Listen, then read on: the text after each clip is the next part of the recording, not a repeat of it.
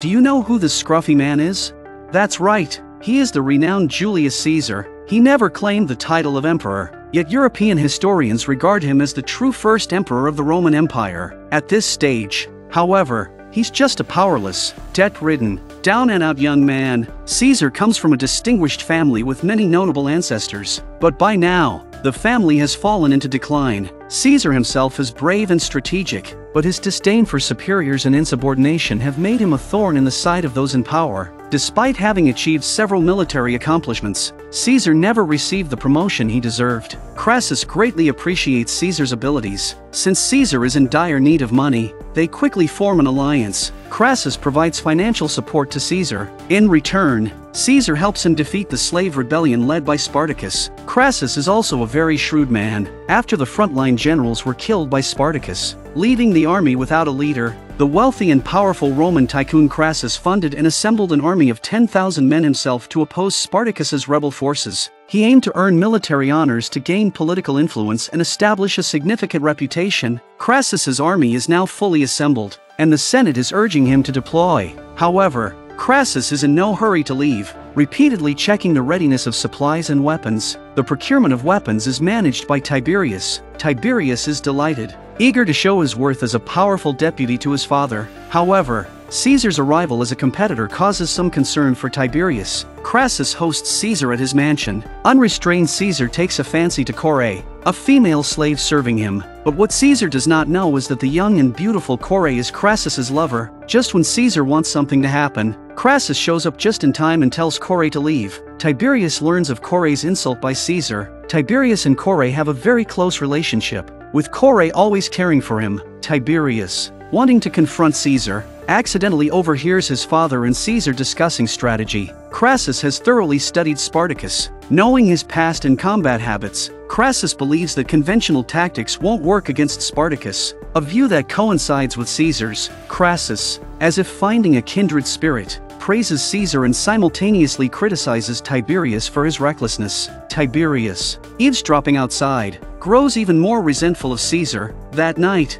an angry Tiberius confronts Caesar, only to find a female slave on his lap and drops of blood on the floor. Tiberius thinks Caesar is indulging his base desires. Little does he know, this act by Caesar will be key to defeating Spartacus later on. Tiberius warns Caesar not to vie for the position of deputy commander and to stay away from Chore. But Caesar is not provoked by Tiberius's words and retorts sharply. Their first meeting ends on a sour note. The day of the campaign finally arrived, and they went to Crassus's room. What Caesar didn't expect was that Crassus still appointed Tiberius as his deputy. Crassus asked Caesar to assist Tiberius and depart early to gather the remnants of Cassinius and Furius's troops, while he would follow with the main force. Caesar was very displeased, not expecting to be commanded by a mere boy.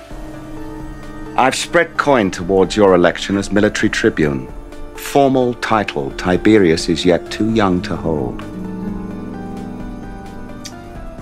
Wear my token to pass unmolested through encampment until appearance is shorn to Roman likeness. I prefer fancy sword and expected position. Stay upon path I have set, and see greater glories bestowed at journey's end. After some persuasion from Crassus, Caesar reluctantly agreed to the arrangement. Then they arrived outside the military camp. Crassus issued the order for the entire army to strike. We advance south on Spartacus and those who follow him in rebellion. Let our shadow fall upon them. And every man, woman, and child so touched by it struck from this world by the might and glory of Rome. Soon after, Tiberius and Caesar's vanguard troops set up camp about 100 kilometers away from Spartacus. At this time, a soldier from the city of Sinuessa informed Tiberius that Spartacus's rebel army had occupied their city. No sooner had the soldier finished speaking than Caesar chopped off his head with a single stroke of his sword. Caesar, who loathed deserters, used this act to vent his dissatisfaction towards Tiberius. Caesar's insubordination greatly insulted Tiberius, who loudly berated him, asserting his authority as the leader here. Tiberius also took this opportunity to send Caesar away. This move was exactly what Caesar wanted, as he had no desire to be associated with this young upstart. At this moment, Caesar was plotting another grand plan to earn merit, to prove himself and regain his dignity. Tiberius immediately ordered his army to prepare for an attack on the city of Sinuessa. he led the troops to ambush outside the city, observing the terrain for the assault. Unexpectedly, he stumbled upon Spartacus's trade with the pirates, which thrilled Tiberius. He immediately ordered his men to annihilate them. Eager to prove his capabilities with a decisive victory, Tiberius acted rashly. He had completely forgotten his father's advice. Before departing, Crassus had strictly ordered Tiberius not to act recklessly or confront Spartacus directly until his arrival. Meanwhile, Spartacus's deal with the pirates was not going smoothly either. Spartacus had brought the money for purchasing food as agreed. However, Heraclio tricked him, not bringing the needed supplies, as he did not trust Spartacus. Just as the situation became tense, an arrow suddenly flew in from afar. We are betrayed! This is not my hand! Fucking pirate! It is not us! It is not! In fact, this incident had nothing to do with the pirates. Seeing the Roman soldiers aggressively approaching, the pirates and rebels united in their hostility and fought together.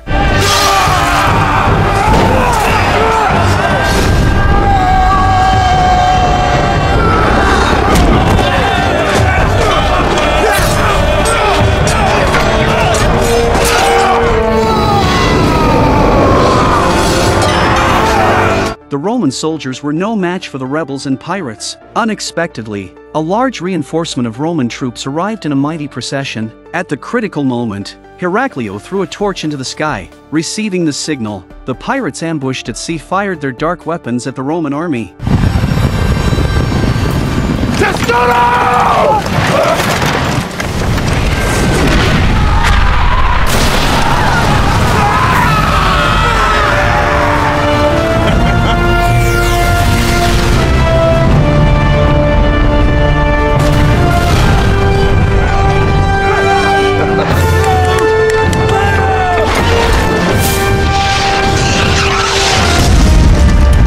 The pirates' combat effectiveness was indeed astonishing. In an instant, the entire Roman army was thrown into chaos, abandoning their armor and fleeing in disarray. Even as Tiberius repeatedly ordered no retreat, who would listen to him? The rebels thrust a sword at Tiberius's body, luckily missing the vital parts. Tiberius, reluctantly and with help from his subordinates, fled the battlefield. Cast down your thoughts now, King Spartacus. Take coin. See your ships to port. After this incident, trust was established between Heraclio and Spartacus, leading them to decide on an official collaboration. However, when Spartacus and others returned to the city, they saw Attius's body. Seeing his brother dead, Gannicus was heartbroken. When he learned that it was Naevia who killed him, Gannicus couldn't believe the accusations of Attius's betrayal, and this would become the cause of the future rift between Gannicus and Crixus. The people unloading accidentally spilled a jar of corn on the dock. However, in the next second, a dozen refugees rushed like wild wolves, grabbing the corn and stuffing it into their mouths. A man rushed up to punch the refugees but was quickly stopped by Spartacus. He ordered his men to allow each person to take a handful of food every 3 days and forbade them from mistreating the refugees. This was the current living situation of the citizens. Ever since Spartacus led the rebel army to occupy the city, Crassus's Roman army had blocked land transportation to the area. With no other choice, Spartacus had to buy food at a high price from pirates via sea transport. But Heraclio took advantage of the situation, jacking up the price of food, saying that it was difficult to get due to the ongoing war outside, thus raising the price of food. Spartacus was angry but dared not express it. If he fell out with Heraclio at this time, all the rebels and refugees in the city would starve, so he had to swallow his anger. Crixus and Naevia repeatedly urged Spartacus to execute the remaining Roman captives, arguing that they couldn't waste food on them. However, Spartacus refused. If they killed innocents indiscriminately, how were they different from the Romans they hated? What worried them more was that a large number of slaves outside the city wanted to join the rebel army. They were their compatriots, and Spartacus, of course, couldn't refuse them. A slave brought news of Crassus's army, saying that Crassus had set up camp less than half a day's journey away, with a camp area larger than the city of Sinuessa, but they showed no signs of attacking. This puzzled Spartacus and the others. Just at this moment, suddenly about a dozen Romans, disguised among the slaves, attempted to assassinate Spartacus. Spartacus immediately ordered the city gates to be closed and swiftly dealt with the assassins sent by Crassus.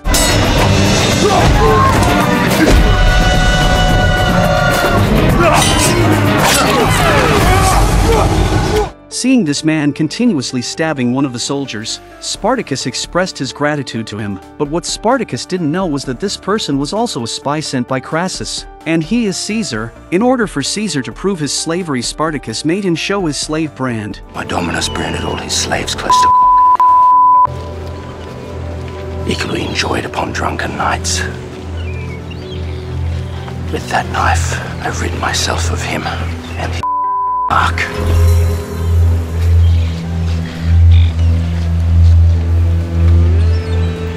Hold the cover.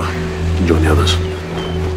This assassination attempt made Spartacus realize the terror of Crassus and the reason for his inaction. He found that Crassus's tactics differed from other Roman generals, being extremely cunning and difficult to deal with. Now many unknown people were mixed into the city, and it was unclear who might be spies. Spartacus prepared for the worst, deciding that if he was assassinated, Crixus would take his place. He asked Crixus and Gannicus to train the new recruits while looking out for suspicious individuals. He and Agron find Leda and try to get more information out of her about Crassus, but Spartacus didn't notice that Leda was hiding a dozen Roman nobles in a secret passage under the stables. Leda told Spartacus that Crassus was a man of many schemes and determination, stopping at nothing to achieve his goals. He became the wealthiest man in Rome by outmaneuvering his opponents in every way. Spartacus then realized that the deaths of the two generals he had killed earlier were also Crassus's schemes. Afterward, Spartacus approached Heraclio to discuss the ongoing food procurement, but he was unaware that a horrific massacre was about to unfold in the city. Crixus and Gannicus followed Spartacus's orders and trained the new recruits. On the training field, Gannicus spotted Caesar among the crowd and called him to fight. During the fight, Gannicus realized that Caesar's swordsmanship was extremely skilled, not like that of an ordinary slave. Caesar lied, claiming he was a shepherd and had basic training. This was the first time Gannicus and Caesar clashed. Though Caesar fought hard, he was no match for the god of the arena. The defeated Caesar exhibited a tenacity and ferocity unusual for ordinary men. Crixus noticed this and immediately instructed Nemetes to verify Caesar's identity. Nemetes, dissatisfied with Spartacus's decision not to kill the Roman captives, decided to test Caesar. He concealed from Spartacus that he had imprisoned a Roman noblewoman. Before this, Nemetes had brutally tormented Fabia, who was already covered in scars. Nemetes demanded Caesar harm Fabia in his way, and refusal would prove something was wrong with Caesar. And when you are finished, leave a fresh mark upon her, as we have so often done. Seeing his compatriot, how could Caesar bear to hurt her? He revealed his identity to Fabia and told her that Crassus's army would soon take the city, asking her to endure a little longer. But Fabia had only one request. She begged Caesar to kill her quickly, not wanting to endure another moment of torture. Ultimately, Caesar, with tears in his eyes, ended Fabia's painful life. I set her free, as I would all Romans yet held by Spartacus. You truly do stand one of us. Come, brother. Let us see it done. Caesar successfully passed the test. Nemetes brought Fabia's body to the square, falsely claiming that the woman had tried to assassinate him but was saved by Caesar, confirming Caesar's identity and also igniting the anger in the hearts of those who wanted to kill the Roman captives, including Crixus and Naevia.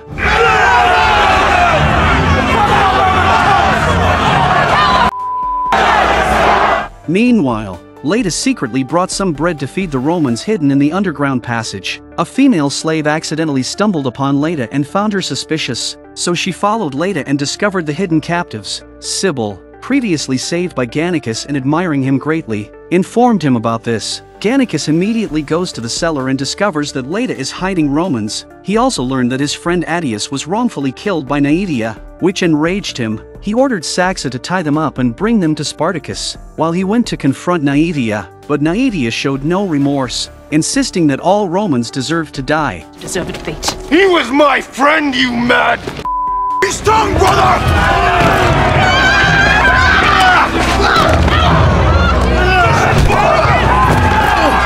Crixus and Gannicus got into a fight, with Nemetes rushing to break it up, but they were too entangled to separate easily. Gannicus elbows Nemetes out of the way, but the Romans behind him tie a chain around Nemetes' neck. Caesar watched all this. In order to make the situation worse, he killed the Roman with a dagger in his hand. Meanwhile, Crixus was pinned down by Gannicus. At a critical moment, Naedia picked up a rock and knocked Gannicus unconscious. Caesar took this opportunity to incite further chaos. Did we risk our lives in this rebellion only to end up slaughtering each other? We owe Spartacus our own lives. Yet he is wrong in this. I think no will.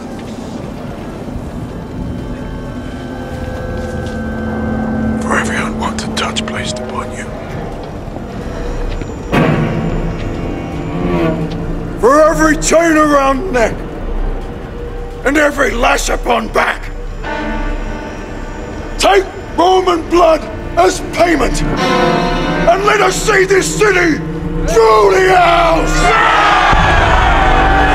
Under Naedia's instigation, Crixus led a horrific massacre. They slaughtered any Romans they encountered without hesitation, and in an instant, the entire city turned into a hellish bloodbath. On the other side, Spartacus had already reached an agreement with Heraclio. When Nasir rushed in to inform Spartacus about the chaos outside, he immediately went to the scene. Meanwhile, Saxa, following Gannicus's order, desperately tried to bring Leda and several Romans to Spartacus. Unfortunately, they encountered the frenzied rebels. Crixus arrived just as he was about to execute Leda, but Spartacus arrived in time. Crixus, blinded by rage, demanded Spartacus kill Leda or end their friendship. Spartacus was torn. He questioned Leda about why she hid the captives. This is return for the mercy I grant you. Mercy. You robbed me of my husband. Your people slaughtered thousands within my city. And I now stand condemned for trying to save but a handful from such cruelty. Learned at the hand of our Roman master. Take her life, brother. And in the act, let us become as one again. After thinking, Spartacus realized that if he did so, he would be no different from their enemies. He refused Crixus's request and ordered the remaining captives to be brought to his courtyard, declaring that anyone who dared to kill captives, regardless of who they were, would only face death. The man has helped us more than anyone, yet I now doubt the path he travels. And perhaps the time has come to forge our own. Crixus resolved to lead those who followed him and permanently part ways with Spartacus.